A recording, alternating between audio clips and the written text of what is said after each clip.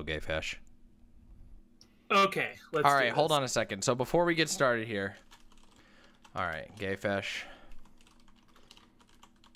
All right, and okay. Hold on a second. All right, okay, excellent. Here we go. There we go. Bam, bam, bam. Okay, GayFesh. All right, and you promise you're not going to cancel me? I'm not going to cancel you. I baited you into this debate because I have opinions about this fucking movie. Fine. Very well. Hit me with your opinions. So I should say it's not the worst movie ever. I Okay. think there's some really good things about the movie that I really like. The soundtrack is fucking phenomenal. True it is. Yeah, yep. like we're on the same page here. Hans Zimmer Yeah. does some fucking phenomenal stuff. True. So I have no qualms there. But I do have a bulleted list here. I have like 7 fucking points here of specific shit. Holy shit, you're serious about your hatred for this movie, GayFesh. And here's the thing, I've only seen this movie once, but like when Maybe. it came out in theaters. This movie came out 7 years ago, and I remember all this shit from seeing it once. Okay. So this is fucking serious. All right, this all right. has been in my brain. Okay, we're debating Reza Sutra. Just so you know, the movie we're debating right now is Interstellar. I should put this on the thing. Hold on. Let me just add this so people know. Debating Christopher Nolan's Interstellar. There we go. All right, let's move this over here so we can debating Interstellar. Okay. Hold on, wait, I got to shrink this thing down. It's covering my head. There we go. Okay. Hit me with it. Hit me with why the movie sucks or whatever. Okay, so I have some stuff that goes from minor nitpicks to bigger stuff. So let's start with the minor nitpicks. Okay, the fine. first one, the subplot with his son, like that dude is a tertiary character who's basically only there to be like a tertiary conflict for Jessica Chastain's character.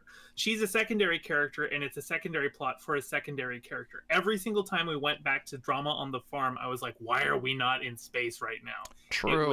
It was so distracting. It had nothing. It added nothing to the movie. It was just filler. And I know Christopher Nolan likes to get his movies to 3-hour runtime, but he doesn't need to. So, cut the sun. I don't give a shit about the sun. Whatever. Okay. That's fair. Cut that. Yeah, I barely remember the sun.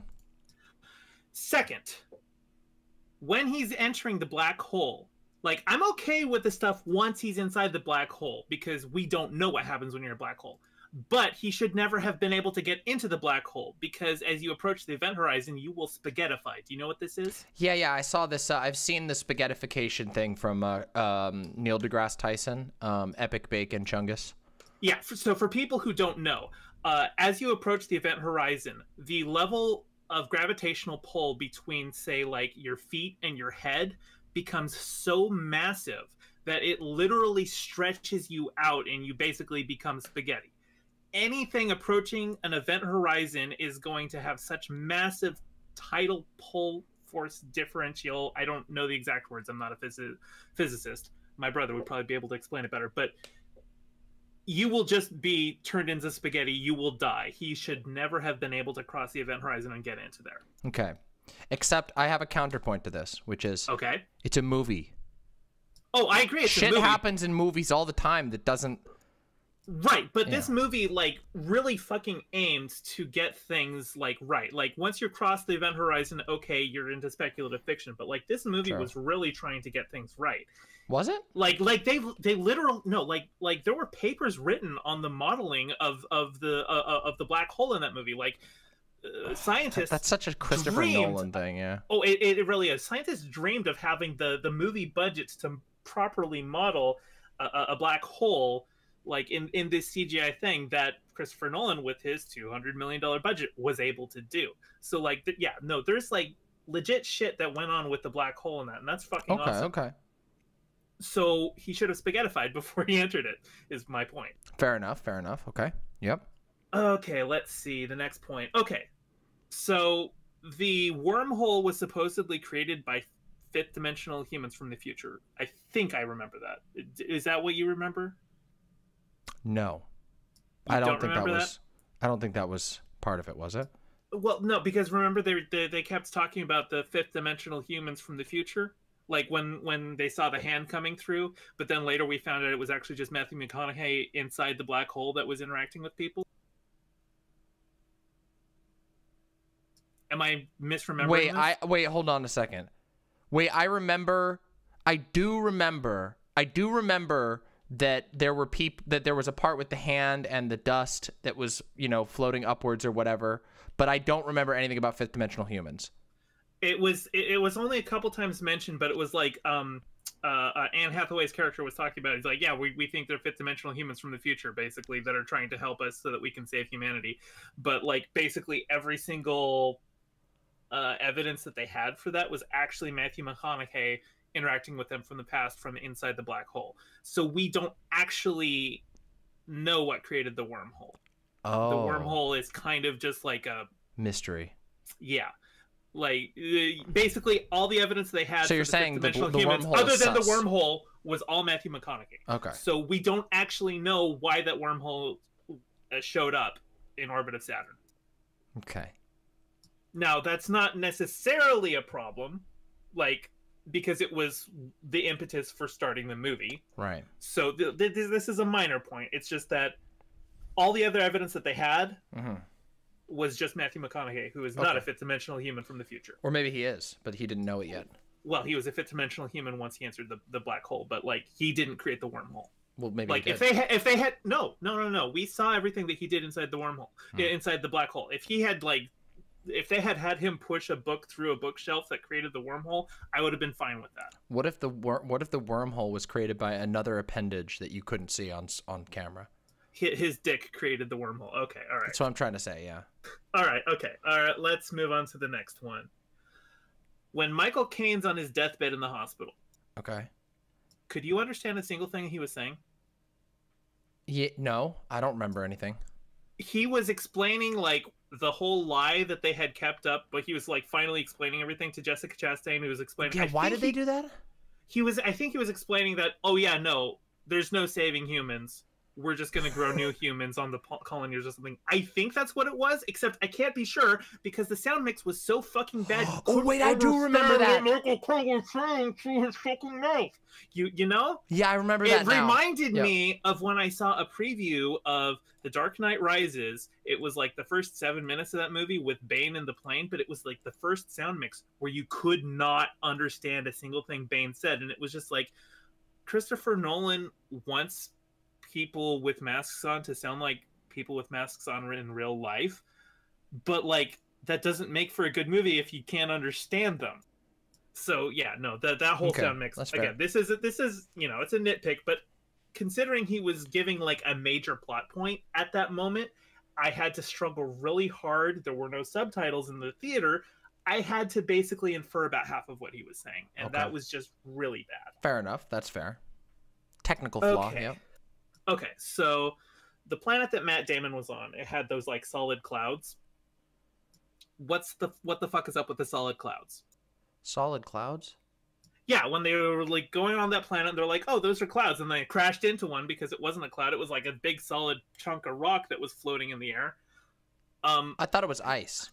Or ice, or what? Like, okay, I don't care what it was made of. It was a big floating thing that looked like a cloud, but it turned out to be solid. Okay. What's wrong with that?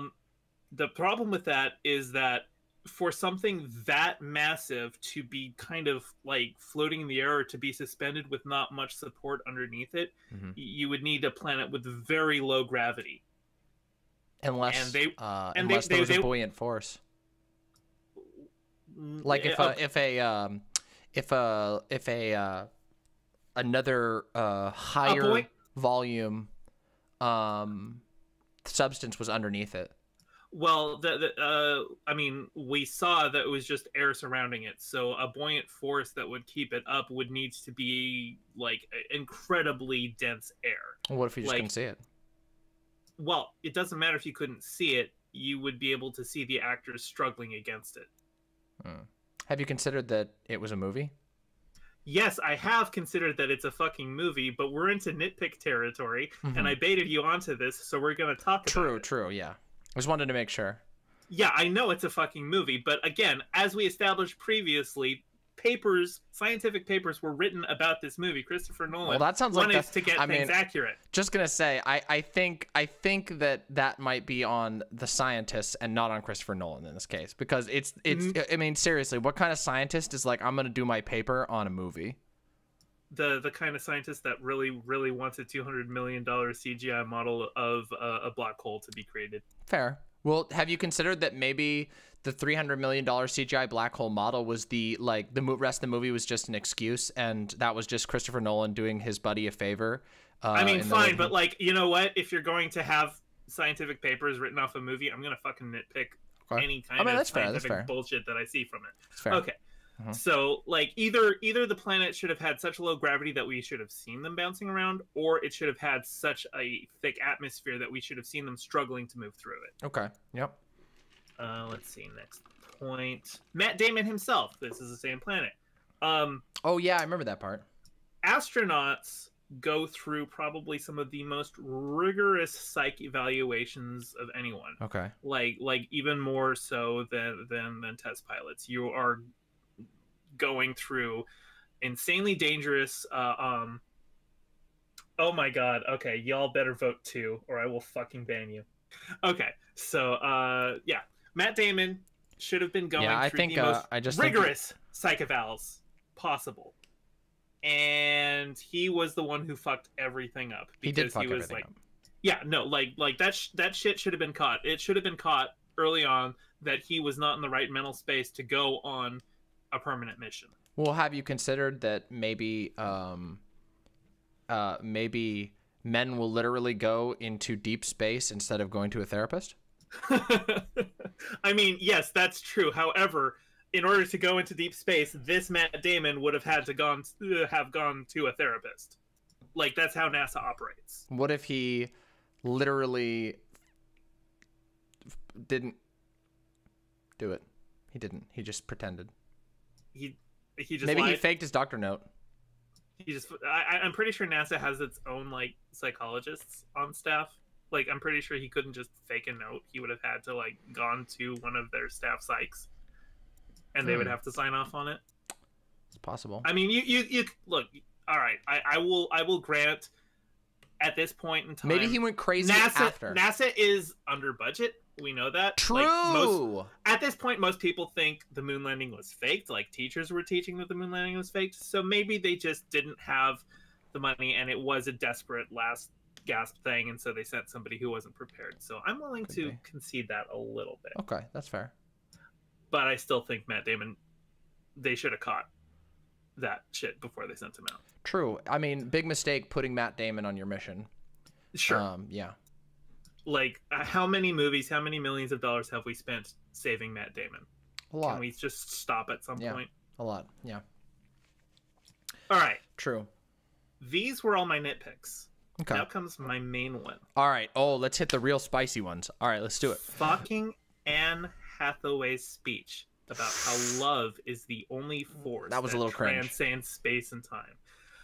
That was a little cringe. It's literally like, just your brain has made a connection with the person. Just because the person's light years away, your brain doesn't actually have a connection with that person light years away. It's a chemical connection. Your brain still remembers that person. You still love that person. It's not a physical force. It's just brain chemistry. That was the stupidest part of that movie, and they made it like the most profound thing in the movie. And it was nothing. Like, I could have explained it to Christopher Nolan in 5 fucking minutes when he was writing the script, and he would have been like, shit, you're right. I should probably fix that. Well, I mean, I think perhaps you have forgotten the love molecule, which is incredibly powerful. Where's that on the periodic table?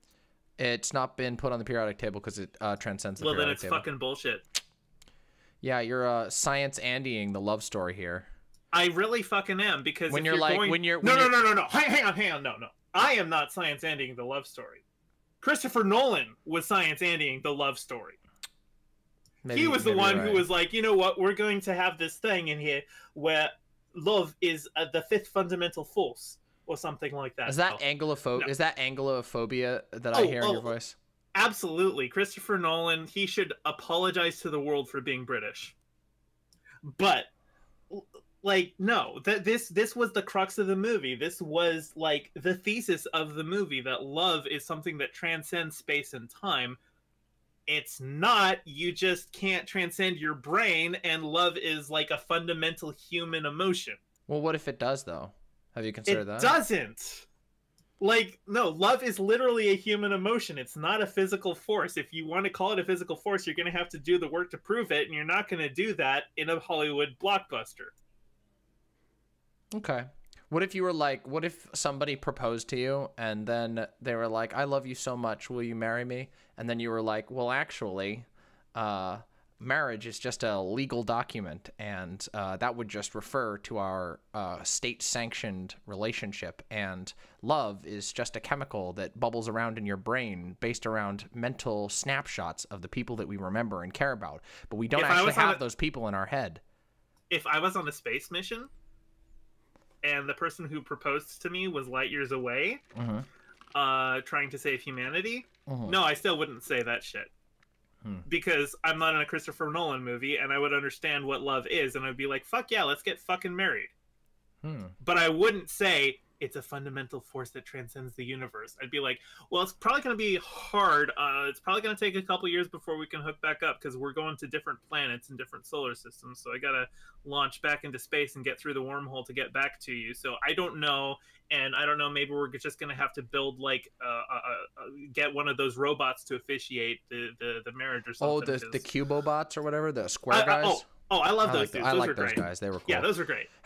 Have you considered maybe it would be better if, like, do you think it would have been cooler if instead of going into the black hole, if the main character guy threw a wedding ring through the black hole through time and then married the girl in the past, so that they would be connected literally by the ring through the past? Would that be cool? Well, it wasn't Matthew McConaughey who was trying to marry someone. It was Anne Hathaway, who's like it was a character that we never even met. It was like one of the astronauts had gone to one of the other planets that, like, she loved, and she was like, I'm never going to see him again, but I still love him. And what if she threw the ring through time into the black hole? Or what if he did it? What if she gave him the ring to throw to her husband through the black hole, and then he did it, but then the space-time made it so that he accidentally married her husband, and then there was like a whole drama thing with that? That would be pretty interesting, wouldn't it? I am down for gay space husbands, but here's the problem.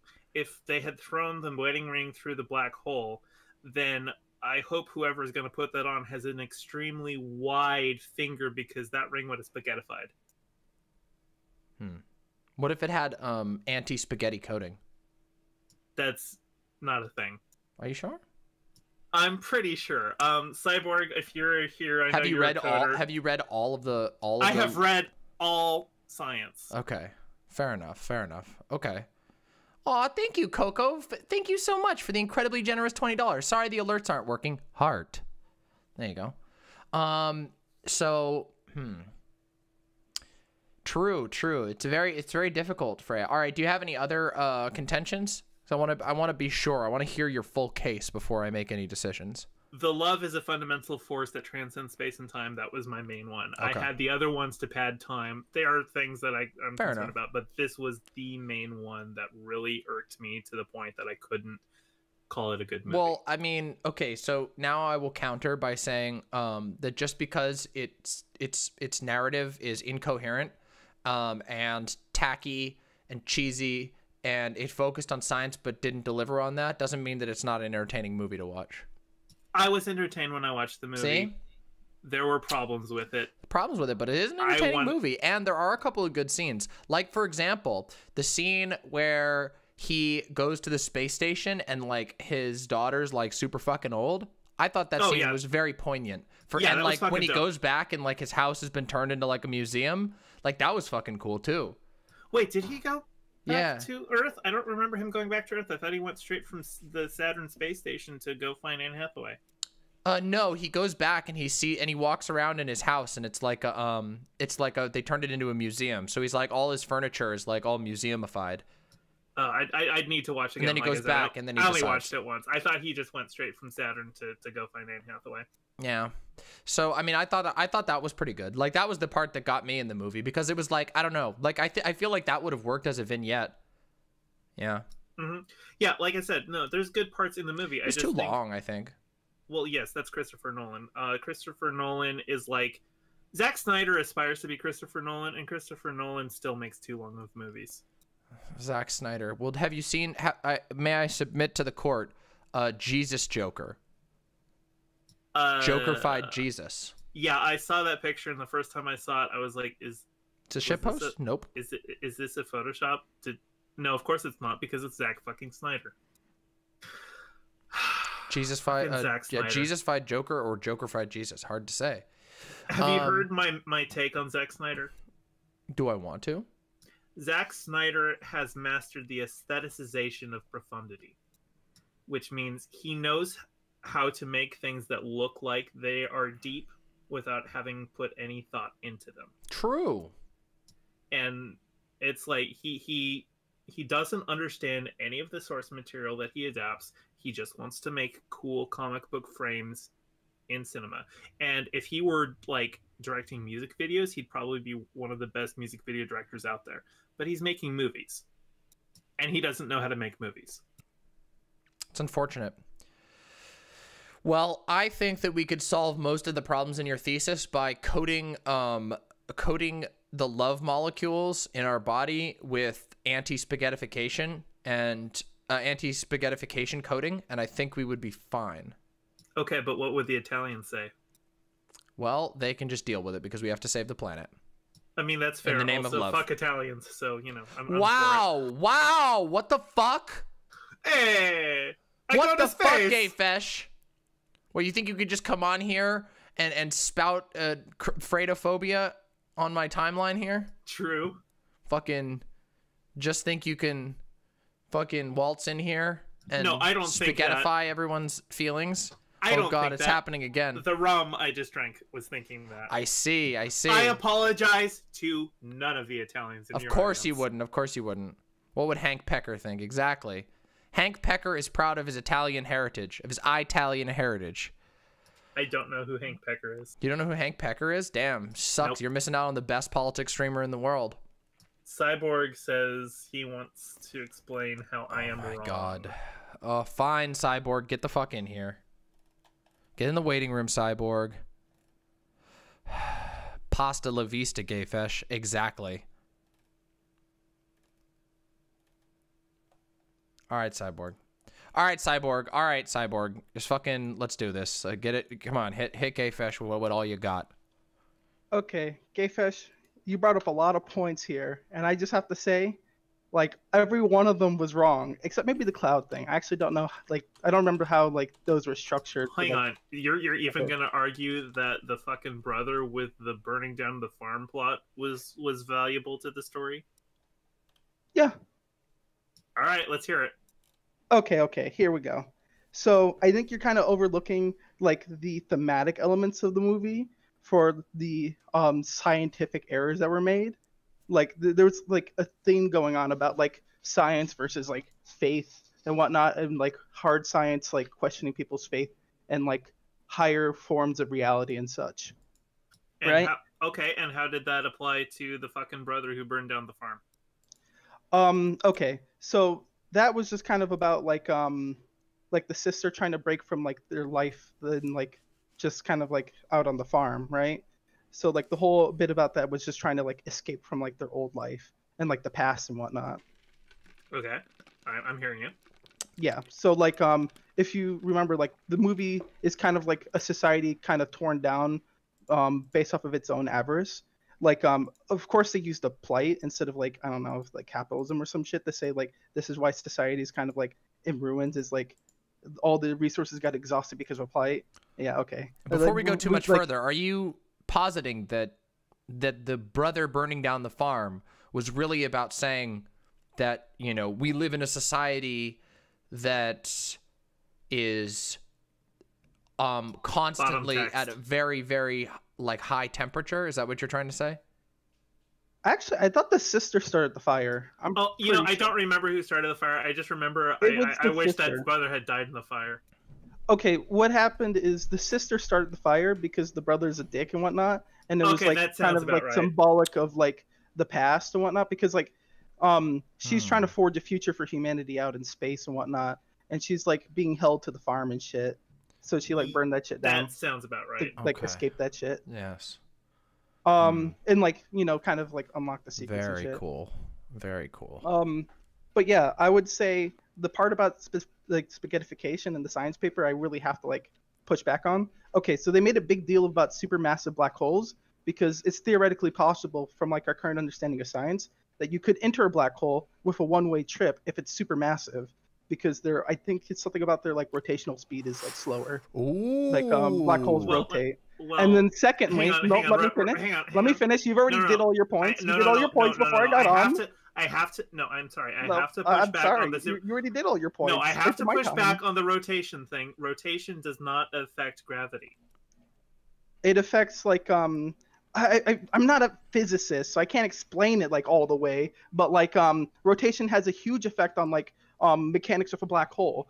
Like black holes spin, and it has like huge consequences with like trying to interact with them. Okay, Like- but the spaghettification is purely a matter of your distance from the center of the event horizon, and the difference in gravity between the furthest point of your body and the nearest point of your body to the event horizon, and the massive changes in gravity and tidal forces. That is nothing to do with spin. That is purely about mass and gravity. What if a human was able to flatten themselves into a two-dimensional ring so that all points of their body would approach the black hole at the same time? Yeah, if you could do that, then you'd be fine. I really how did I get rid makes of you this think. paper? I had a paper open about this like a second ago. I guess I like lost it because you were talking about the movie having people write scientific papers about it. I actually was just like, where's this coming from? Where is this coming from? I actually had to research this, and you're actually wrong on this entirely. I'm pretty sure that the model of the black hole has been used in like scientific research. Okay, I think it's probably was GayFesh pushing misinformation on this panel? I am almost positive. Let me double check this. I'm gonna Google this right now. What a twist! Okay, while they Google it, I will explain what I've already found. The team, oh shit! The movie You came team with the for receipts. The movie team for Interstellar had a bunch of scientists on it to help produce the best model of a like a super dense or supermassive black hole, and they wrote a paper. I just posted the paper in fucking the chat. Okay, yeah, it like people didn't write papers about the movie. They wrote They had a team of scientists write a paper as they were theorizing like the construction of a super black hole model. Yes, a supermassive black hole meant. model. I didn't say they wrote a paper about the movie. I said they wrote a paper about the black hole that they modeled in the movie. I'm making an appeal to Demon Mama here. Did they not, on multiple occasions, say they wrote papers about this movie? Yes, I think that's true. I do think that claim was like made. I would not have disagreed. Okay, you're being bad faith vehemently. because it's very obvious that when I said that, I was specifically referring to the modeling of the black hole in the movie. Oh, okay, my it is very bad faith of an accusation of bad faith. It is very bad faith of you to interpret it in such a way as to cancel me for this. All I have to say is that was excuse me. I'm sorry, but you're gonna have to cool with the ad homies here. Okay, ad homs are not allowed in this chat, and I'm gonna have to silence you, GayFesh, if you're gonna keep engaging in fruitless ad hominem logical. Thank you, naughty words. Yes. No.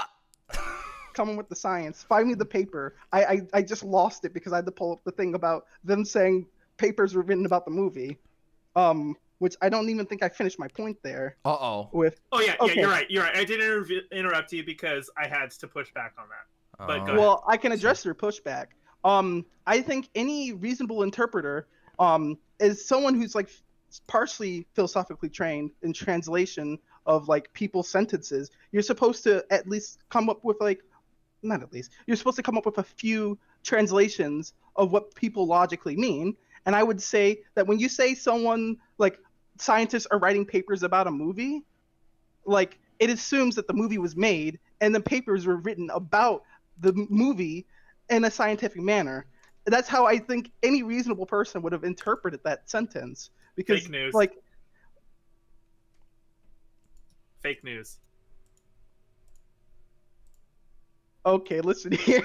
Okay, Hold on, I don't. Wait, hold hold on a second, everyone. I need to consult the chart. I don't know whether you're supposed to say cringe, yikes, seethe, or rent-free to a response of fake news. Or cope. I say snowflake. Is it cope? It's cope. It's cope. Oh, cope is what you say to fake news? Okay, I'll take it your word on that for right now. Personally, though, I just like to throw snowflake out at conservatives whenever, and I feel like fake news is like their. Are you trying to imply right now that GayFesh is a conservative? That feels like a bit of an ad hominem. I'm feeling so. You know what? Right That's now. a fair interpretation of what I just said, but that is not what I imply. But I do not like the use of fake news because it implies a devaluing of the media inherently. Fair enough. I was saying it memeingly. Yeah. Memeing? Like, I don't believe. Wait, are you saying that you were memeing here? So this really was bad faith. So Cyborg was correct in saying that you were bad faith. No. Cy always wins. There's only one conclusion here. Lose.